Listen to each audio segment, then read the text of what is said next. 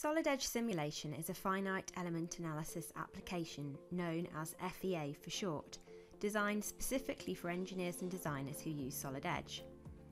In a structural simulation, FEA helps to visualise where structures bend or twist, indicating the distribution of stresses and displacements.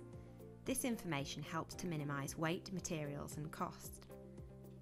FEA enables entire designs to be constructed, refined and optimised before the design is manufactured.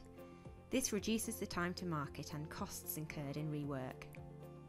The simulation process works by analysing a model, reviewing the results and then modifying and rerunning analysis studies. This video will show you enough of the overall workflow to help you build confidence in learning the rest without assistance. In this example, we are going to look at the access door on the Bernina sewing machine. The door is held in place with a sprung-loaded pin. The user pulls on the door to open it. The plastic moulding needs to be strong enough for the largest door opening load. First, open the part, sheet metal or assembly model to analyse. Go to the Simulation tab and select Create a Study. For a basic linear study, set the study type to linear static and the mesh type to tetrahedral.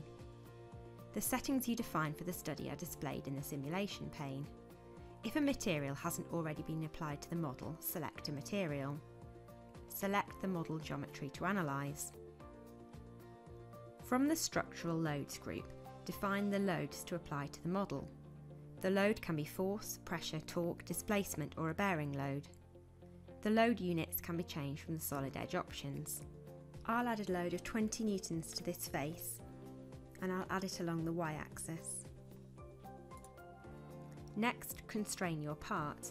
I'm going to fix it at the hinge points and the location of the sprung-loaded pin. If you're analysing an assembly model, you will also need to add connections between the part faces. Mesh the model. There are advanced mesh options which you can use if necessary. Additionally, you can refine the mesh by applying mesh sizing controls to edges, surfaces or bodies. You can mesh and solve your analysis in one step. Next, review the analysis results. You can view the plots for stress, factor of safety and displacement. The results are listed in the simulation pane. Here we can see that there are peak stresses in the corners because fillets have not been added.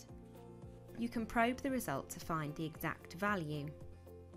The results are deformed by a percentage, in this case 10%. You can change the value to 0 to see the realistic shape of your model. To see how your model behaves as the load is applied, you can animate the result. Results can be saved out as a report. You can access Create Report from within the results. Close the simulation results to set up another study. This may have different loads or different materials.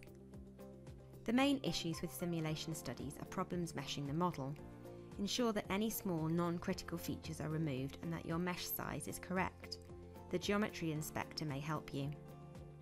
For more help and guidance using simulation in Solid Edge, go to the Learn tab and navigate to the Introduction to Simulation tutorial.